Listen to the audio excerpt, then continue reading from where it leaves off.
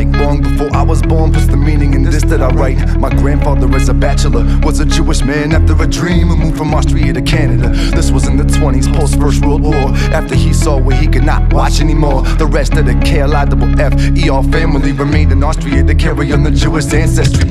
Sad to see a rose of hatred for their kind, based upon religion and the nature of the time. An era of inherited hatred aiming to sever a people that together face separation forever. This is what the oppressor wanted to accomplish, a Holocaust process. My grandfather dodged it, and I can't even imagine the agony he felt from overseas. How could he help all by himself?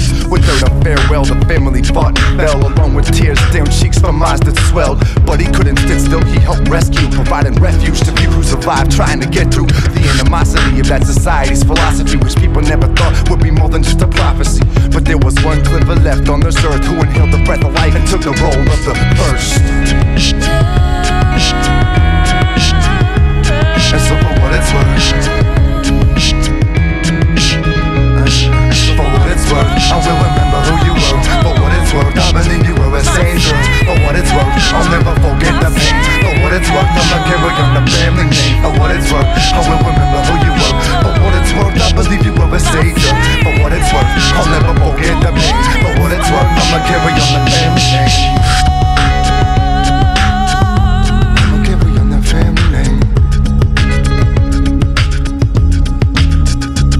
After it all passed by, all he could do was ask why. But there was no answer to that cry. With no parents left, cousins, brothers or sisters, nephews and nieces, no relations, no clippers. Just him and his wife together, skin tight, but she couldn't have children cause she had passed midlife. He knew they couldn't be the last, the tree must grow taller. So in 1947 they adopted my father, a boy that would grow into a man who could offer a second chance for the family to make it farther. November 22nd, 1963, a date that will always be remembered in history.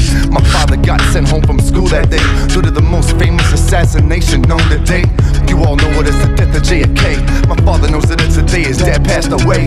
At 16 years of age, with the rage fade when he wasn't told, but they knew his dad was dying for days. Believe what I tell you is the truth, no mistake. He dropped school in grade 9, became a self-made, respectable man on his own with no help. Like my grandfather, all by himself. Compared to them, a breeze is the life that I've been walking through. I only wish that I could be as strong as you. I wish I could be as strong as you. And so for what it's worth, I will remember who you were. For what it's worth, I believe you were a savior. For what it's worth, I'll never forget the pain. For what it's worth, I'ma carry on the family name. For what it's worth, I will